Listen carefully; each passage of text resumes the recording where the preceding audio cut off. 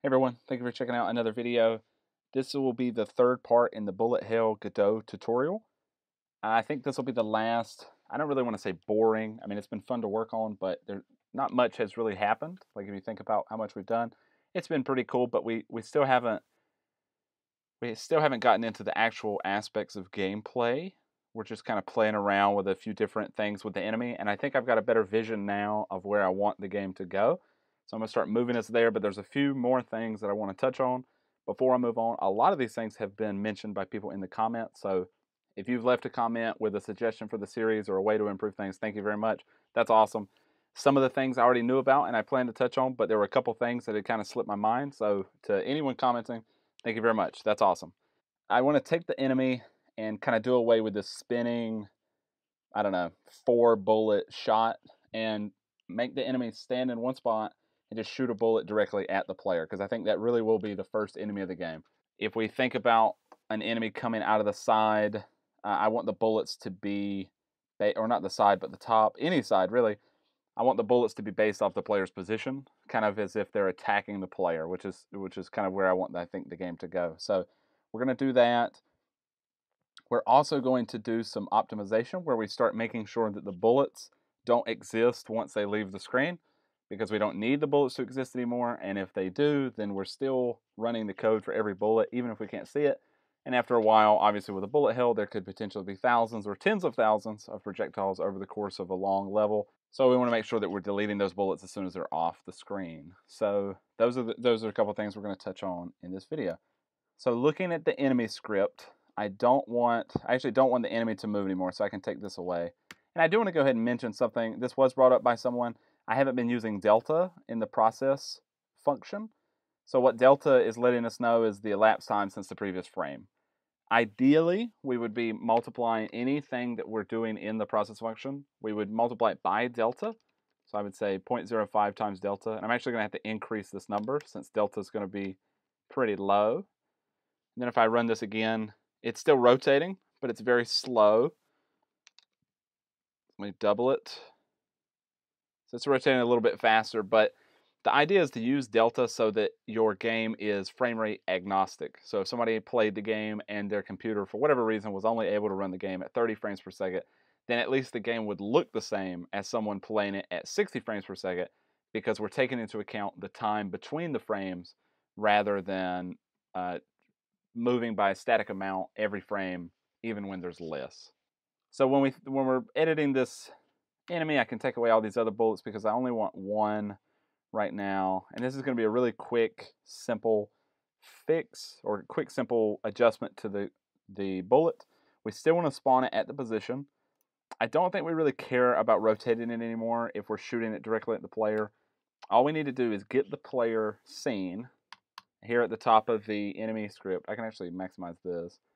We want to get the player, so I can say var player equals get parent, get parent dot get node player. But if I run the game, if I use that and I run the game, we'll see a bad or an error come out on null instance, because we need to make sure that the player scene is loaded before we call it. So if I say on ready before var player and I run this again, we should be able to get it just fine.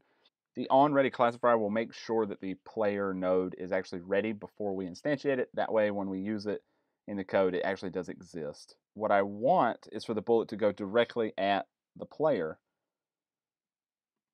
So when we edit the direction of the bullet, we just need to do a little vector math and get the vector between these 2 points. So it's player.position.x minus self.position.x, and then player.position.y minus self.position.y.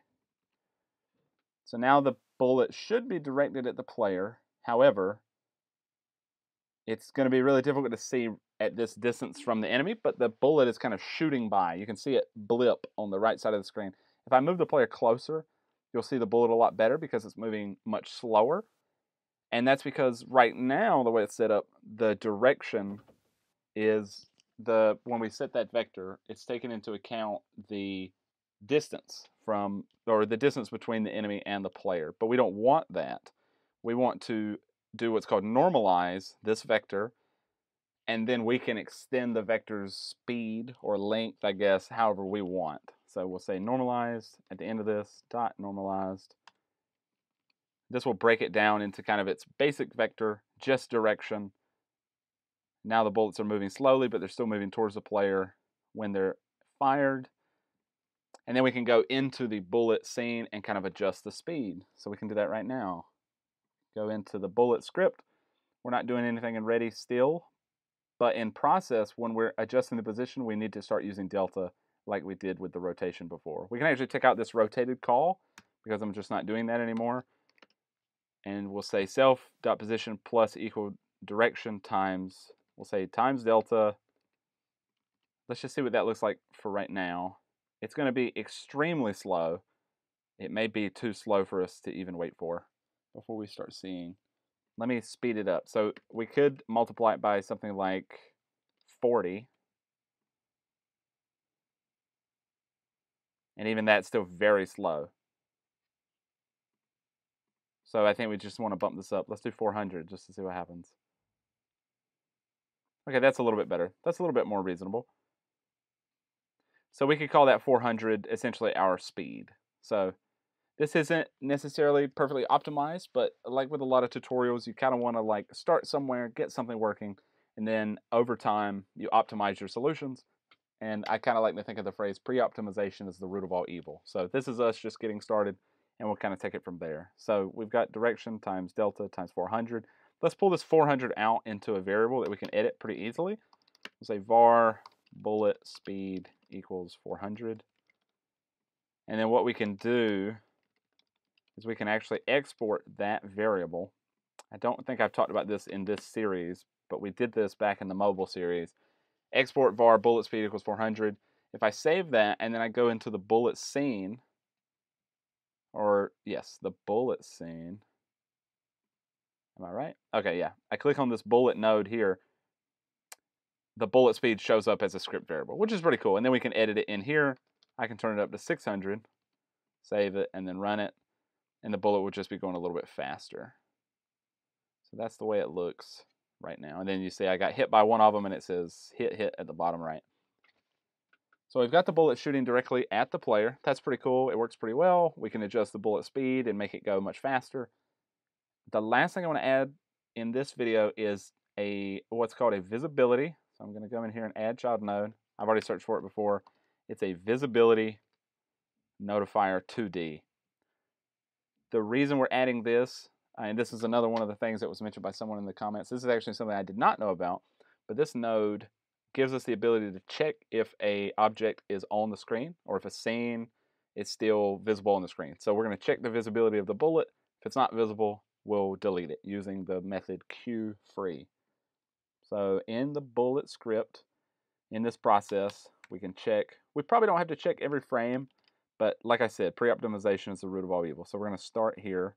We're going to grab that visibility notifier, and I'm going to show you the way that we can't do it right now. So I could say dot is on screen. We could say this: if it's on screen equals false, then we queue free. We could say that if it's not on screen, queue free. The issue is that if I run this, we're not going to see any bullets at all.